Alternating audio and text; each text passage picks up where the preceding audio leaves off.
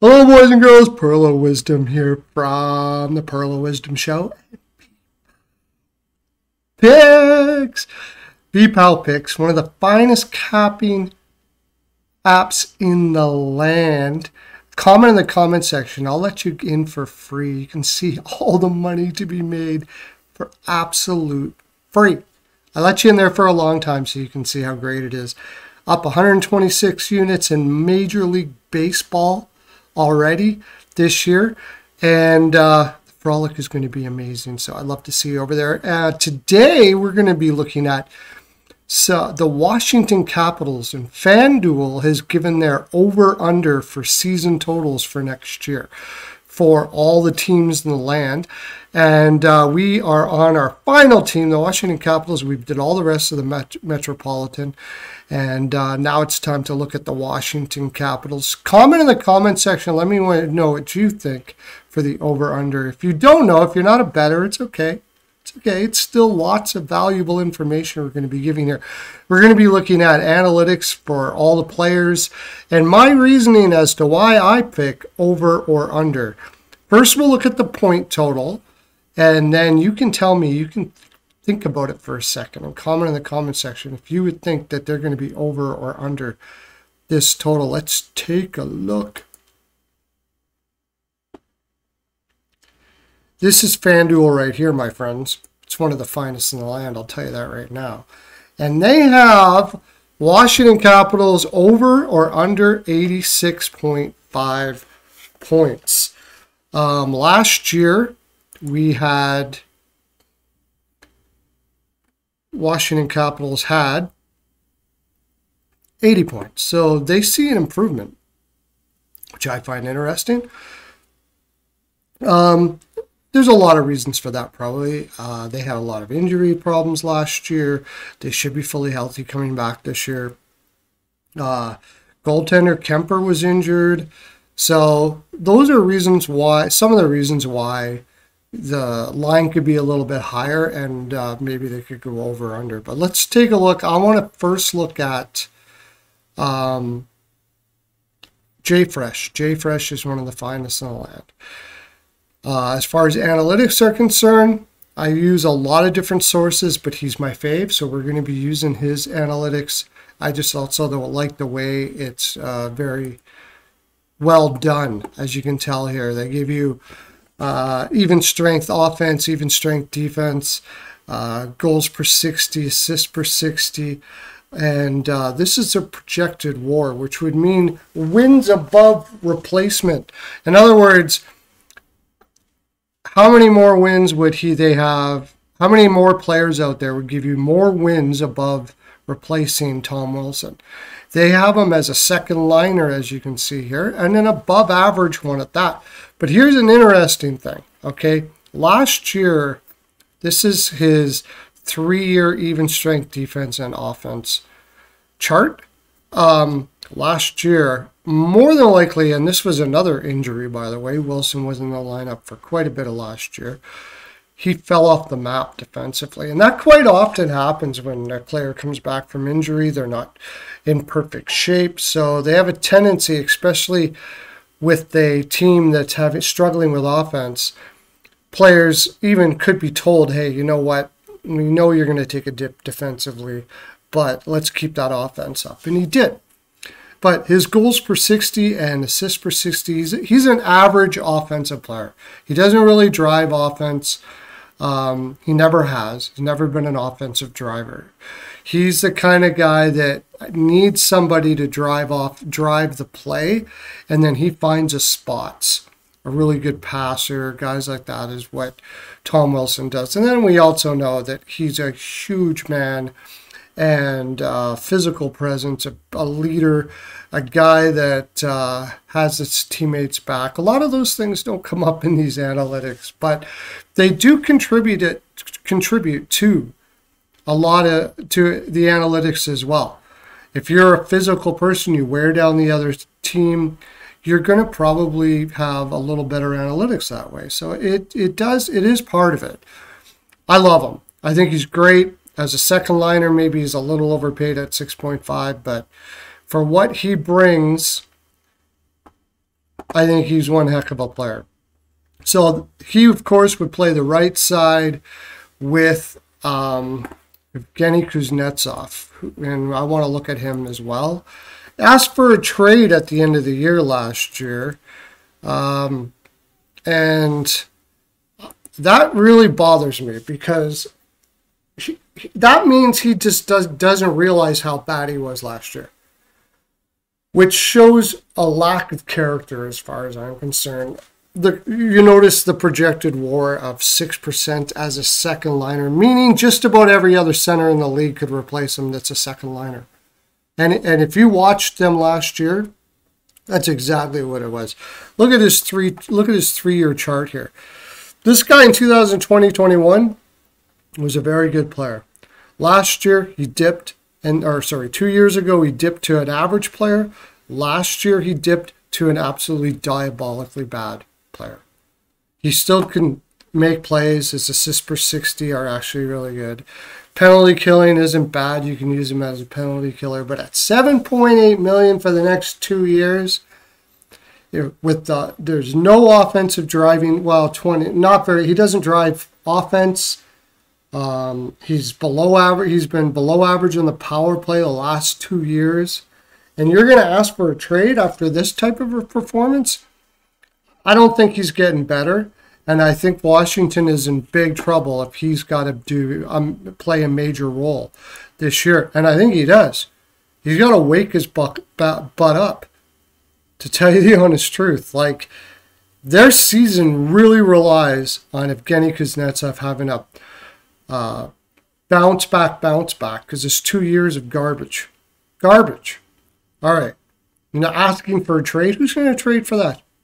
Like, are you... Sorry, dude. Poor character, my friend. If you don't realize how bad you're playing, then, or trying to pretend it isn't there, I don't know. Ovechkin, as you can see, his even strength defense is terrible. It has been ever since Barry Trotz left. This is a guy who most coaches just say, take the risk, shoot, score. And that's what he does. He's a legend. He's a beast offensively. If ever told to play like when Barry Trotz was there, his defensive analytics were much better. He only needs to be about 30-40%, but he's not even doing that right now. He basically is just flying the zone all game trying to score. And we all know why, right? Got to get that record. Got to get that record, in which he will get. But his goals per 60, assists per 60, better playmaker than he's given credit for. Of course, incredible power play, incredible finishing. But he is dropping. This used to be 100% WAR, and every year it just drops a little bit, a little bit. Actually, what am I talking about? Yeah, see, a little bit, that's right. Love the guy. He'll get his goals, no doubt about that. But if you're going to use Kuznetsov in this spot, I don't know, man. It's scary to me. Tell me what you think in the comments section. Anthony Mantha. He's not a bad player if he can stay healthy, which he seldom does. He gets shit on quite a bit, but in actuality, he's not a bad player.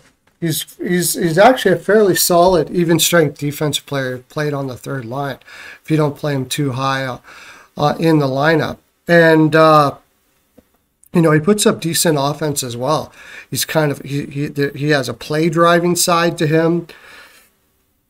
But the problem, as we know, is he can't stay healthy.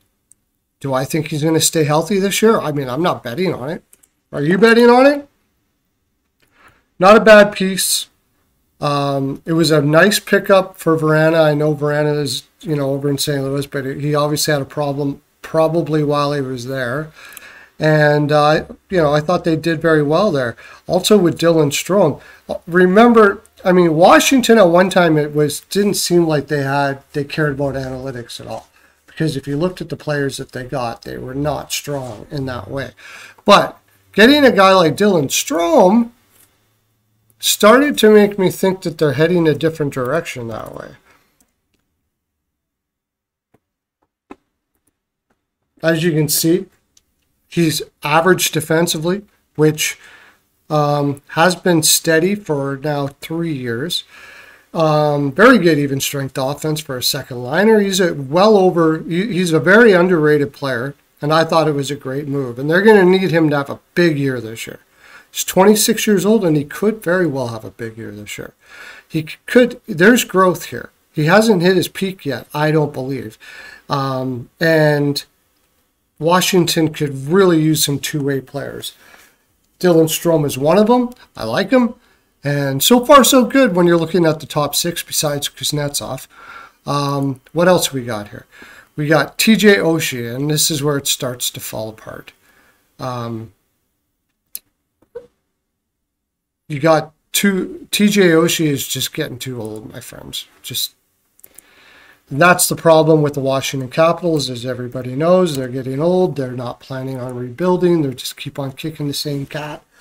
And as you can see, his even strength offenses fell off the map last year. Like, this used to be one of the best play drivers in the league, but he's 36 years old. He's had injury issues, and he's just not the guy that he was before. Now, he could pop back here. As you can see, his WAR is still very high, even though his even strength defense and offense wasn't based mostly on last year that brought the numbers down.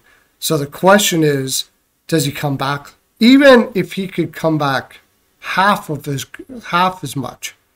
So he's 3/4 of the player he would be. I have my doubts. He's had some fairly serious injuries.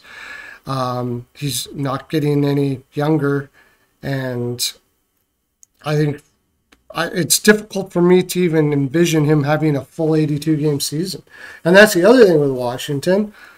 They said they used the excuse that they had a lot of injuries last year, but I don't see how they're not going to have a lot of injuries again. Kuznetsov seems like he's out of shape. He's not looking good. Tom Wilson, maybe. But TJ Oshie, I think it's unlikely that he's going to be able to play a full season. Anthony Mantha hasn't been able to do it for a long time now. So that's probably not going to be the case. Which brings us to their depth. Sonny Milano, that was another one that made you wonder if they were starting to be much more analytically driven. Because Sonny Milano is very good analytically. He's a very they're playing fourth line minutes. Now I think he can play higher than that. From what I understand with Sonny Milano is it took him a while to take conditioning seriously, and that was the main thing that held him back early in his career. And now he's trying to catch up. We'll see if he's able to. But he's not a bad player. I'd like to see what he can do this year higher in the lineup. I hope he comes into camp in amazing shape and is able to help Washington in at least a third line role, because they are going to need it, as we continue to see here. Then we have Nicholas Backstrom. Again, injuries. And when he was in the lineup, it was looking kind of sad. Yeah. Wasn't driving offense anymore. Hasn't been driving offense.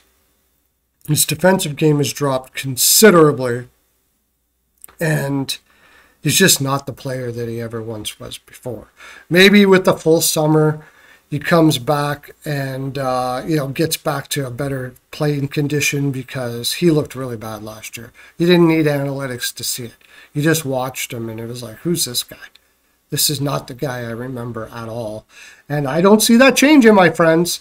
So we're getting to the point where you can tell that this is not a great lineup. I could go through the rest. I'm not going to. Alexei Protas is an average fourth liner, and so is pretty much every other player on here. So you've got Ovechkin, who is just trying to score to get, it seems, doesn't play any defense whatsoever. Evgeny Kuznetsov, who it doesn't seem like he has it in him to play anymore and wants out of Washington already, but nobody will take him, so that's not going to be fun in the room. Tom Wilson, beast, love him. Anthony Mantha probably gets injured for half the season. TJ Oshie, I could see not being playing much more than 50 to 60 games. Nicholas Backstrom, who knows if he can do a full season anymore. Like, you see where I'm going here? Now, on the other side of the ledger, they actually, I think, have a very underrated defense. We'll take a look at a couple of players that I really, I think gets kind of pooped on quite a bit, and it's unfortunate. One of them is Jensen.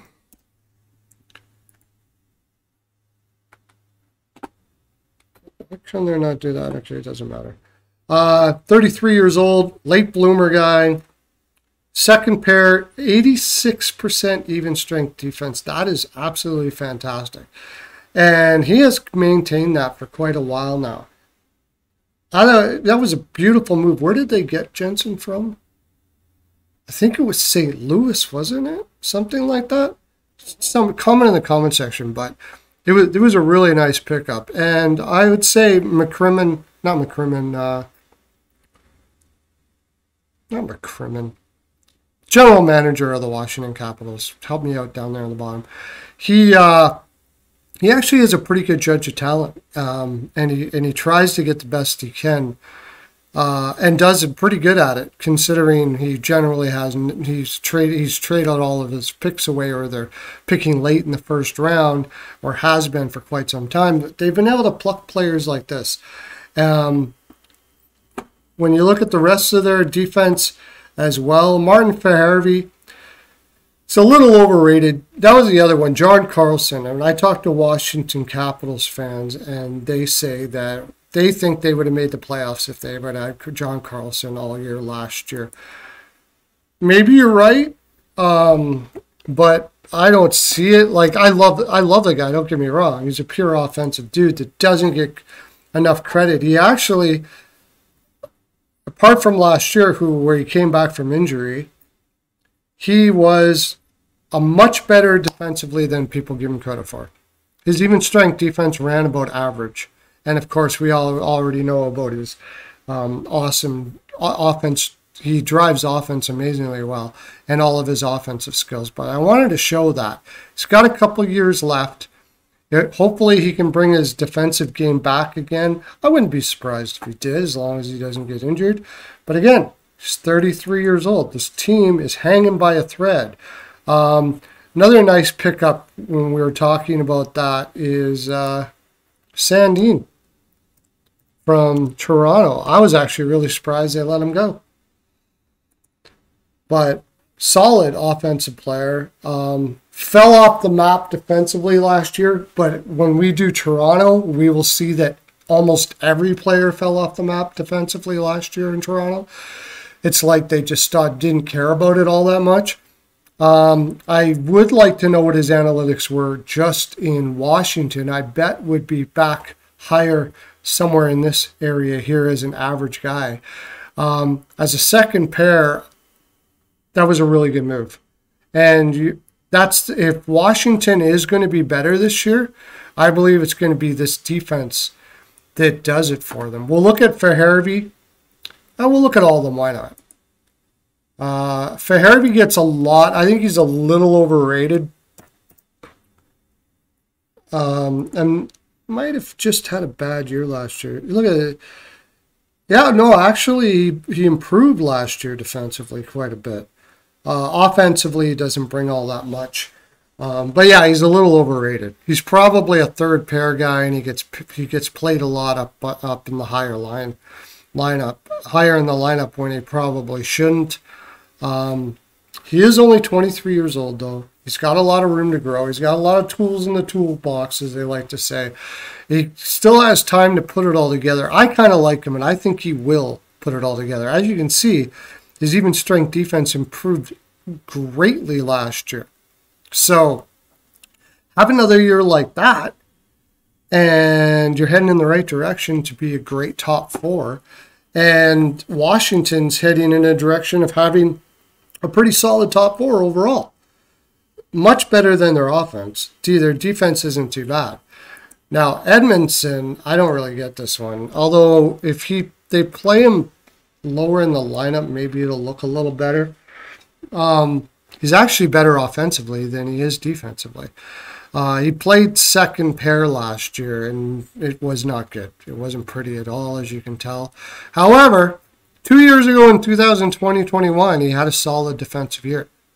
And then he fell off the map. So can he bring it back up again? Maybe Washington believes that they saw something with his game that they can get it back again. And if they do, and he can be a solid third, fourth pairing, even if it's average, like I said, this defense doesn't look too bad. Trevor Van Riemsdyk is, we won't look at his analytics, but he's an average third liner. So that's not a bad top six. Darcy Kemper is, not a bad goal. Is not a bad number one. He's good enough number one for the defense that they have. And you have Connor McMichael, Malenstein. The only thing bad for their defense is if there's injuries, you just got Vincent Iorio really that's ready. And I think he is very much ready to take over, and he might even win a spot in camp. But when you're looking at it, let's go back after me saying all of that. As you can tell, I poo-pooed on the offense quite a bit. Gave some props to the defense. Actually, we have a goalie card here. Why not look at it?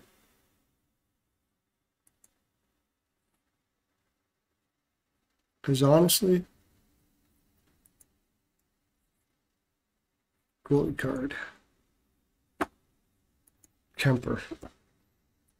What kind of a year did he have last year? He was injured too, so you have to take that. Yeah, actually his projected WAR was very high, so he's a solid goaltender. Good enough. I think their defense could save them. I think they're going to have to play a very defensive game, and I just don't see that with Ovechkin there happening too much. And with Kuznetsov and a lot of other guys that are not very good defensively, I think this team could be in for a disaster, to tell you the honest truth. So if you've given me 86.5 points, I'm going under. In fact, I think Washington could end up being the worst in the East, close to it, with so many other teams improving, like Ottawa, Detroit. It'll be between them and Montreal, I believe. Unless they can somehow stay healthy, really play a strong defensive system around Kemper, and I don't see that happening. All right, that's my full 42. Thanks for listening in, everybody. I hope you enjoy it. Comment in the comment section. Tell me what you think about this fine programming. I'll be coming on probably with Boston next, and that one should be fun. Very, very fun. Have a great day, everybody. Okay, bye.